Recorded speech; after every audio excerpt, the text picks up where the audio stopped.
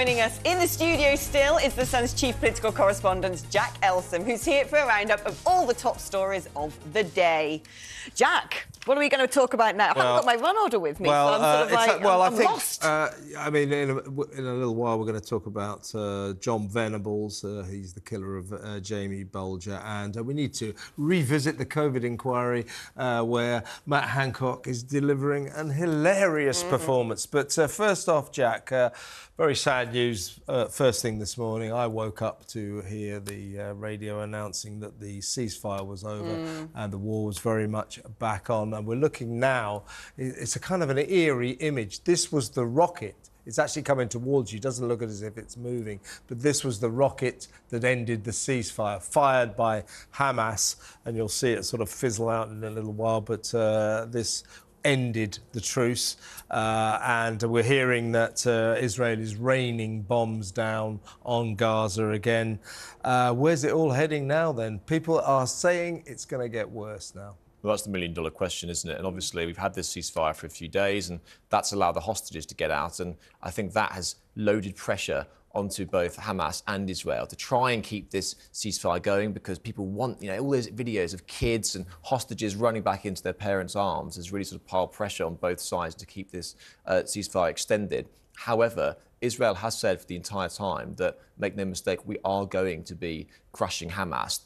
This war will end with the end of Hamas, and they haven't disguised their intentions throughout this ceasefire period. They have said that we are going to go back after them when the ceasefire ends. And to be fair, it seems that this ceasefire was not ended by them, but with a Hamas rocket, as we discussed. Here's what worries me. Sorry to interrupt, Alex. The fear was that this truce, which has been going on since last Friday, for a week now. Do you remember last Friday, a very dramatic show?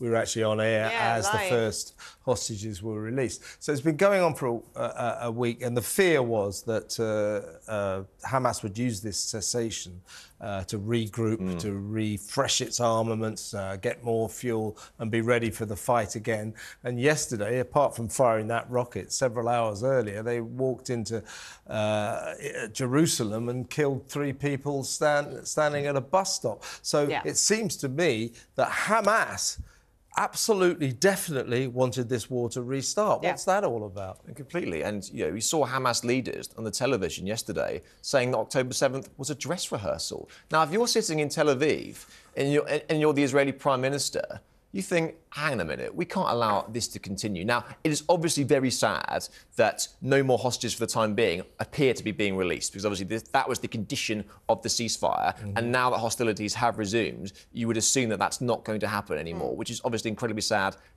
for the Israelis still in Gaza.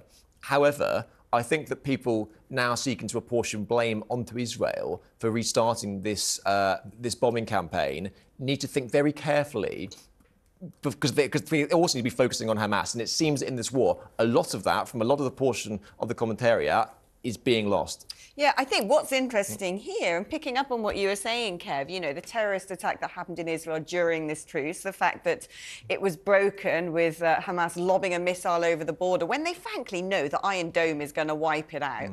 And I assume that what they're trying to do is provoke Israel into continuing a bombardment to try and draw countries like Iran in. But I think that, America's got 2 mighty great warships just off the coast. We've sent one across. I think what Hamas want is the conflagration to extend regionally, but we've almost reached a 3-dimensional stalemate. I mean, geopolitically, how do we navigate our way out of this? So, such an interesting question. And at the start of this war, there was massive fears that this would spread to a wider conflict, dragging in Hezbollah in Lebanon, dragging in Iran, which backs both Hamas and Hezbollah itself, potentially even escalating, towards Jordan and Iraq and Egypt. That hasn't happened so far. And as this war deteriorates, you would fear that potentially that could stoke a wider escalation of this war. Now, many people in the West, US, United Nations, even Britain, want this humanitarian pause to extend. The last thing they really want is fighting.